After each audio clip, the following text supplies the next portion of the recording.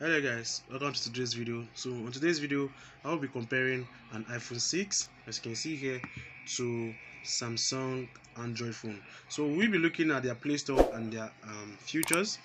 So we want to know whether iPhone is overrated or not overrated to Android. So what we are going to do now, we are going to head into the Apple Play Store here, and I'm going to open the Play Store here. Okay, now that I've opened them both, this is the Play Store for Android, and this is the App Store for iOS iPhone. So here I've opened the Instagram. As you can see here, this is the Instagram, and here I'm going to open up Instagram as well. So the reviews of iPhone for Instagram, as you can see here,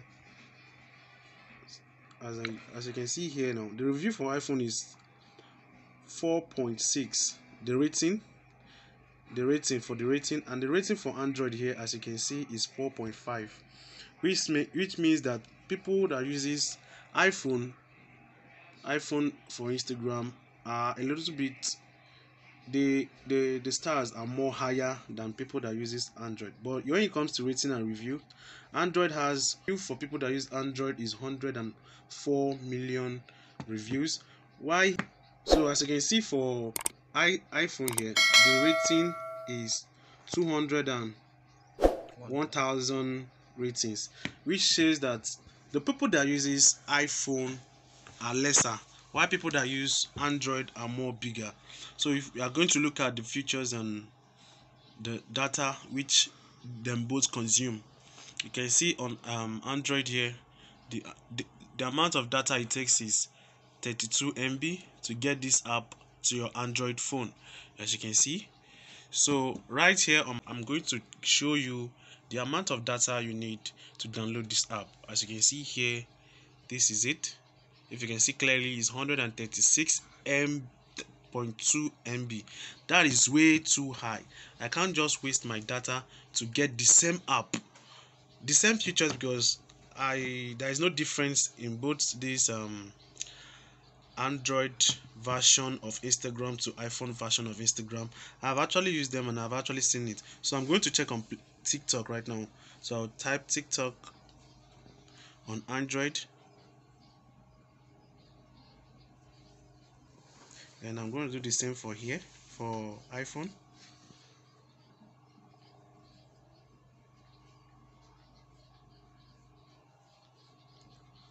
So as you can see, this iPhone has the total of people that has reviewed TikTok on Android is 23 million reviews, as you can see here. While the people, as you can see, for iPhone here, people that have reviewed it is 12,400 rating, which shows that people that are using TikTok on Android is again more bigger than people that are using iPhones. So let's look at the features. To get TikTok on Android is 59 MB. Why? To get it on iPhone, let's go in and check, is 192.93 MB. As you can see, if I can just see that clear here. Okay, so that's to tell you that people that are using Android phone are more bigger than people who are using iPhone.